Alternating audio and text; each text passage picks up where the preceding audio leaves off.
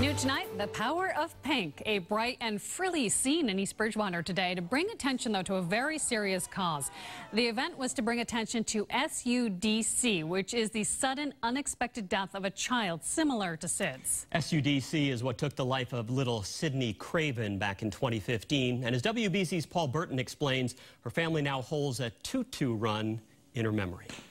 We got ice cream. Bright pink colors, face painting and dancing. In East Bridgewater, faces are sparkling with joy and laughter, thanks to a little girl named Syndey Craven. She was just amazing. Like, she had a twinkle in her eye. She left a sparkle wherever she went. Syndey passed away 3 years ago from SUDC, sudden unexplained death in a child. SIDS is from newborn to 12 months old, a year old, and then SUDC is a year and over.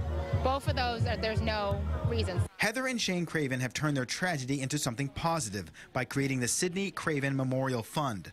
On Saturday, the third annual Tutu Run and Sparklefest took place in East Bridgewater, beginning with the 5K run. People run, walk, dance their way in a tutu in remembering Syndey.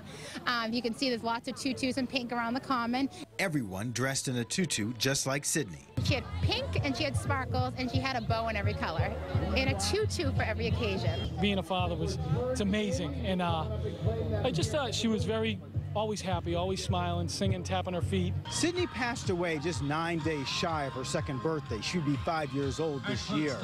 Even on this Father's Day weekend, the family's making sure that her legacy lives on by spreading her love and her sparkle amongst all the children here. We raise money for scholarships for children in the East Bridgewater, Bridgewater, and West Bridgewater community to help children under the age of 12 enhance their inner sparkle. More than 500 people participated in the activities. All the money will go towards scholarships to help children. It's been 3 years. I still cry almost every day. You know, it's just one of those things. Father's Day, it's tough. But I go and I see her almost every day. In East Bridgewater, I'm Paul Burton, WBZ News.